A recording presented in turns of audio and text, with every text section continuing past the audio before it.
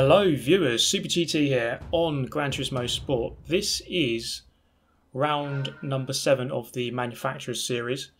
So we come here to the Nürburgring Grand Prix circuit. I've chosen Nissan, chosen way back when, and we're going to try to have a really good race here. In fact, this is going to be one of the better races I think I've ever been involved in. I'm going to show you my qualifying. Qualifying is important, of course, especially in this race because the grid, or sort of the people in the race, were very good.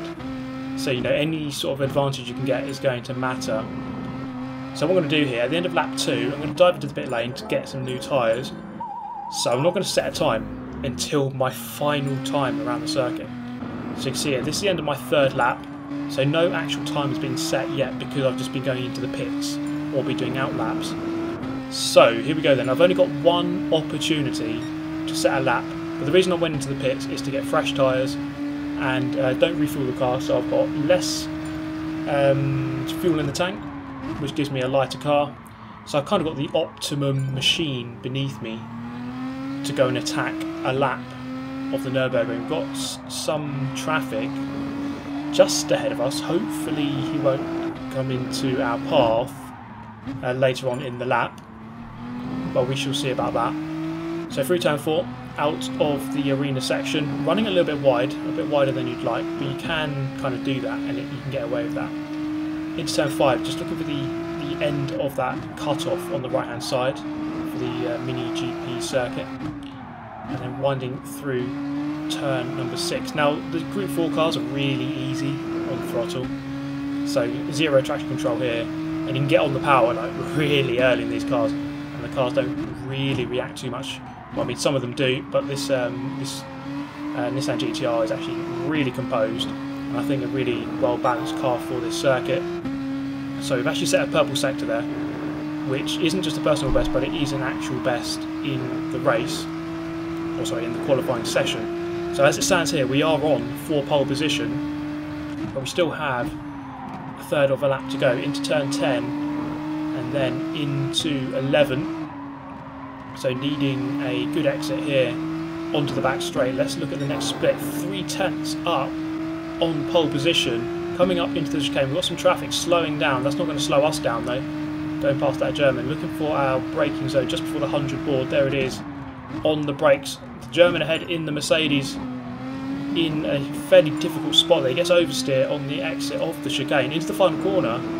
Just blocking our sort of line into the final turn. Going to have to go for a cutback move. I think we lost maybe a tenth or two. Is it going to be enough to get pole position this time around? We cross the line now, and it is pole position by just under a tenth of a second. So perhaps that advantage from the newer tyres and the depleted fuel might have got me pole position there. Either way, a really good lap. Pleased to have got pole position. 1,400 points on offer for a victory in this race. Smoke weed every day.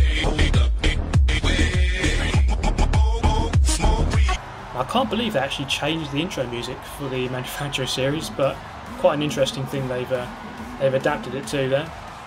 So here we go then, on the grid. F4H Super GT, pole position.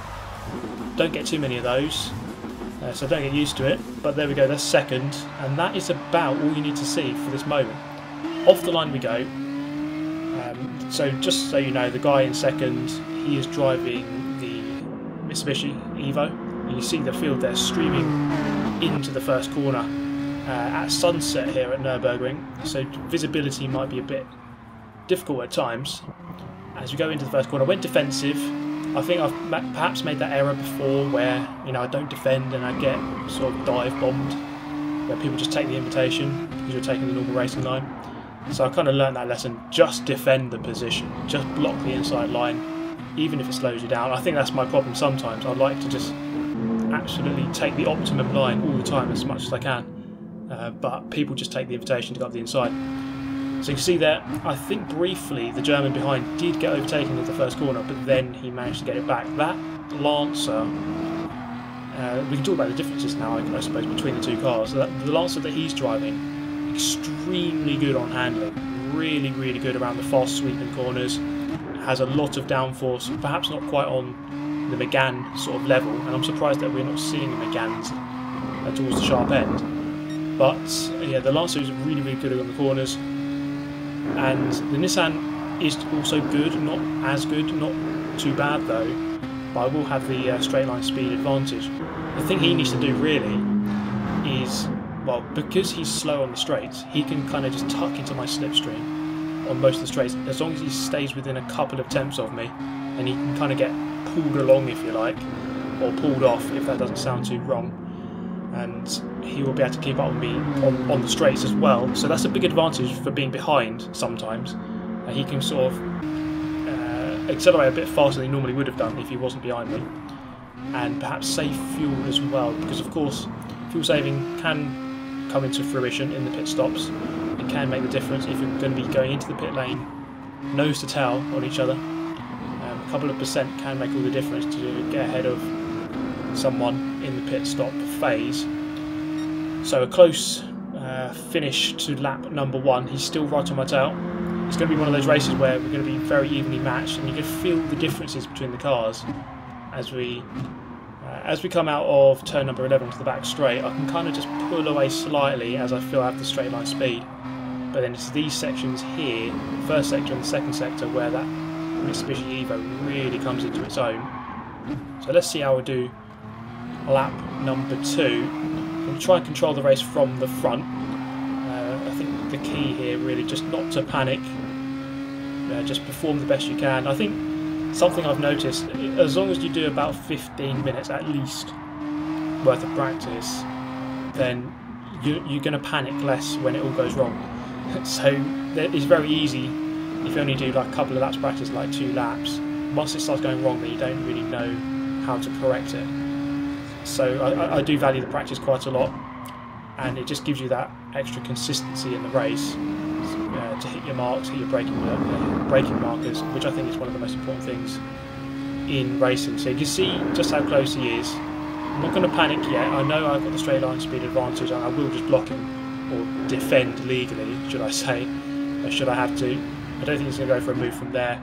The Evo is, I think, slightly better on the brakes, so he could go for a brave pass into that corner, but I think just constantly monitoring that gap on the top left of the screen, just under the position, the gap between myself and him, just to make sure that he's within a sort of healthy range for me.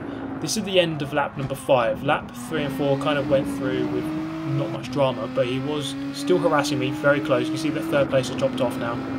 Was he going to go into the pit lane? I was hoping he would split the strategy between us, but he didn't. So that is rounding out of lap number 5. So he's going to follow me for another lap around the circuit. So opting there to go for the same strategy as me, presumably, because of course with 11 laps you can't pit halfway into the race exactly. He does get very close on the brakes into turn 1, a little bit deep, and we could perhaps pull away through this section, just off the throttle slightly on the entry into turn 2. You can just see how close he is. He dropped off through turn 1, but then he's back immediately through turn 2. That Lancer really giving him the grip to get onto terms with me once again. Still keeping my cool though. He hasn't really had a good opportunity. He's actually got a penalty now. We don't know how big that is, or whether he'll be able to serve it between here and the end of the race, but that could be pivotal, so I'm going to have to take note of that. So if he does get ahead, then ideally I just need to be very close. He's got a much better exit than me. Out of turn 6, down towards the headland. I'm going to move slightly narrow in the centre of the circuit. He thinks twice about going down the inside on a very narrow line, which I think was the sensible decision, and he backs right out of it. So we've just about kept the position. That is a warning shot though. Out of turn 6, a poor exit, as I just really wasn't on the throttle quite as early as I should have been, and he almost took advantage. That speed difference though between the Nissan here and the Evo, I think that just about saved me, as he couldn't quite capitalise. He didn't quite have enough top end on his car. So this is it. The pit stop phase is coming right up. As a result of being in front, I could fuel save a little bit. I suppose he could fuel save as well because he's constantly in my slipstream. So we're going to see how it goes up into the chicane. Braking just before the 100 board. Throw it in. You really do have to be aggressive with the curves through the chicane. So we've got 2 wheels on the red and white stuff. Then you're good. Swifting going swiftly over to the right hand side. I've invented a new word. Into the pit lane. A small tap on the wall. Is that going to cost us? I'm hoping I don't get penalty. Got 23% of fuel left. He had 26. So he did save a little bit more than I did. On the exit of the pit lane, he has got ahead. He's jumped ahead of me. He's gained maybe half a second, but that's all it took to go from second into what would be first. We've got someone ahead who hasn't elected to take their pit stop yet, but presumably they will do at some point. I don't think you can do an entire race on one tank of fuel. Well, you probably could if you put it all the way down to lean setting and just fuel save like hell, but then you're not going to really succeed in that at all. So this is effectively the race for the lead. Now I've got to kind of keep my cool here because the pace was very even between the two of us in the first half of that race, of this race. So just got to make sure I hit my mark still, don't really panic. We still have 4.5 laps left to go, and the pressure will start going over to him once we get towards the end of the race and he knows that I'm right there, especially when I've got that straight line speed advantage. As small as that advantage is, it is still an advantage. He goes slightly deep into the hairpin, cuts back for that straighter, more direct line on the way out, and it's an important exit because you're accelerating all the way up the hill here, the Schumacher S and then up towards turn 10 and 11, so it's quite a long acceleration zone. Schumacher S is absolutely flat out in these cars. It takes a lot of entry tarmac and AstroTurf into the 10th turn, which sort of opens up the corner so you can carry more speed through. You see just how quick that Lancer is through the corners. This is where my car is going to excel now though. On the back straight in the slipstream, is he going to go defensive? I think he may well do. He's going to stick to the left hand side. I'm going to have to go over to the right hand side. He's defended his position very well, still giving me a car length on the outside. Just being really careful there to not go into the back of him. I think I've learned another lesson, another crucial lesson in the Gran Turismo sport world. Don't go into the back of your opponent because you're going to get slapped with a massive ridiculous penalty. And he's got the penalty here. I think even though I'm in second, or even though I'm behind, well I am second now, I think once we go past the pit lane, he's just going to go defensive into the first corner. I thought about going down the inside, he just saw it coming and he just swiveled slightly down the straight to keep the position. Got the cutback on him into turn 2. Going to go just for that cutback, backing off slightly to get the undercut. Now into turn 3. The Evo sweeping around the outside. He's got so much grip and confidence on the brakes just to keep his position and make it stick. That is a really good race there. A really good defence from him. He saw that I was going to sort of dummy him to the right hand side into turn 1. He didn't really buy it and he just kept his foot in on the right hand side and kept the position just about. He went very deep though, and I think that's what you're doing. Again, just trying to really back off and make sure I don't go into the back of him through turn 6. I'm trying to get as close as possible. When the margins are this close, when it's this close, you really do have to push your opponent to the limit. Obviously don't push them, but really you do have to get as close as you really can because it can make all the difference. I think it's one of those races where we are basically 50-50, you know, we are balanced completely. It's just the difference in the cars which is making all the difference. He's got the grip, I've got the power, and you can just really tell through the corners that he can just slightly pull away. There's not much I can do about it, but then on the straights I can just reel him back in ever so slightly. Rounding out turn 11 then on lap number 8. 3 more to go after this. Can we get close enough? I think the important thing to do here is perhaps not to go for a move into the chicane unless it really can stick. He's gone very defensive. I'm going to stick up the inside, make him think twice, just trying to get him out of position so I can get close through the final turn and then into turn 1 again. I think turn 1 is the best place to go for a move around this track. So really just trying to get him out of position to go for a lunge into that first corner. You can see though, if you don't have acceleration, in a way having so much grip can help you because you've got so much speed and confidence to go onto the straight, and he just has so much of a margin before my power can sort of overcome him. And I was gaining on him at the end of the straight. He's gone very deep though into the first corner. He's just about going to keep the position, but I'm now going to be right on his tail once again. Go deep into turn 2, look for that later apex and possibly a move into turn 3. Not quite going to happen there though. I think looking at this now, my best opportunity is to stick very close throughout the second and third sector and go for a move perhaps into the final chicane or into turn 1. Through these corners here, it's really hard, it's really difficult to overcome the handling ability of that Mitsubishi Evo. There's not much I can do about it, it just handles so well, and I think my best shot will be into one of the big braking zones at the end of the 2 longer straights on the circuit. So just trying to shimmy him into a mistake, trying to make him shimmy across into a position he doesn't want to be in by sort of putting my car semi into an attacking position. He doesn't quite buy it though, he does go a little bit deep, but we saw it in a previous lap, he can kind of cut back and take sort of straighter exit. So again, just maximising that slipstream. Slipstream does work very well on this game, just follow him absolutely all the way, trying to get every pixel of my car behind every pixel of his car to really get that virtual downforce, or virtual, not downforce, opposite of that, virtual slipstream is the right word. So just grazing 2 wheels onto the grass, and that's put me out of position in the crucial part of the circuit. This is where I really want to go for that move, and coming up into the chicane, it's not going to be anywhere near close enough. I'm going to try and have a good chicane here to try to really get close to him. I have a bit of a moment through the apex of the first part of the chicane. He's going to drop me back. You see the gap opening up now with only 2 laps left to go. Will I be able to overhaul him, or will I have to just try and keep close to him and get within a second ideally, and minimise his chances of winning, because he still has a penalty. 2 laps left to go. Can I overhaul him? It's been an absolutely titanic battle so far, nose to tail pretty much the entire race between the 2 of us. First half he's been behind, second half he's been ahead.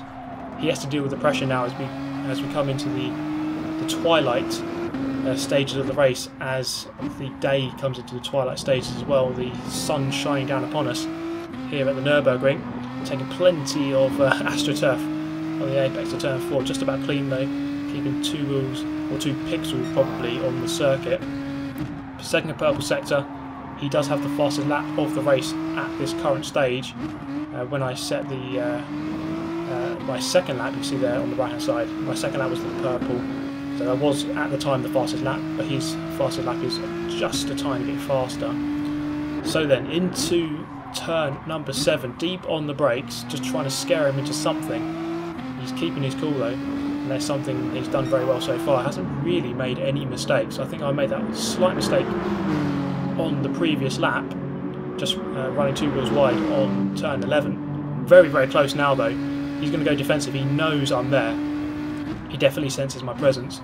Going through turn 10 into turn 11, got the momentum. I'm going to look up the inside into 11, and he just about covers it off. It might have happened. There's not a big braking zone there, so it's going to be always going to be a really tough move into turn 11. Isn't quite enough though, and that's put me on the back foot now.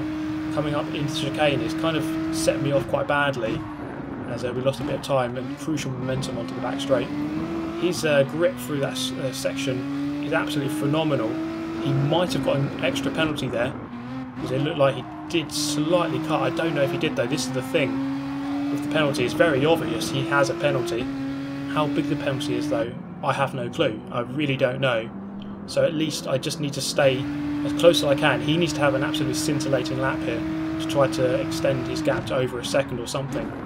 Or I'm most likely going to win this one, but I do want to win it on the track though, and you never know, I could still get a penalty here. It's not very often I have a penalty free race. So running a little bit too wide on the exit of turn 3 into turn 4, sorry this is turn 3 now, just really making the most of the AstroTurf. You do have to absolutely know your track limits around here if you want to get the absolute best lap time. So out of 4, out of the arena section for the final time, setting another purple sector into turn 5, a little bit deep. So I think the pressure is getting to both of us here, as we have only about 2/3 of a lap remaining in this epic encounter. So down the hill into turn number 7, 1400 points on offer in the championship. I haven't done too many so far. They've only got 666 points, quite ominously so far. I haven't done too many of the rounds. I haven't really been in England. I haven't really had my console to hand. So coming up the hill through Schumacher S, I'm very, very close here. Probably about as close as I've been through that corner. He's going to go to the left hand side, go defensive, Again, just trying to get him out of position, try and get him into a position he doesn't want to be in. Into turn 10, into turn 11. Not going to go up the inside here. Just going to really maximise the exit and try to go for a move into the chicane. He's blocking really well though. So going to sort of shimmy across and look up the outside. That's the only way I could have gone really. He's always going to cover the left hand side, the inside into the chicane. Can I go around the outside? I don't think so. I'm going to get a good exit as he goes really deep into the chicane. I just about get through on the outside, up into the lead with just one corner to go. I'm going to go defensive into the final turn. There's no way he's going to be able to win this one on the track. He is now going to have to slow down to serve that penalty. He is going to finish second, I presume. But wow, that was an absolutely tiring race. Coming through eventually after more than 20 minutes of racing, nose to tail, in first.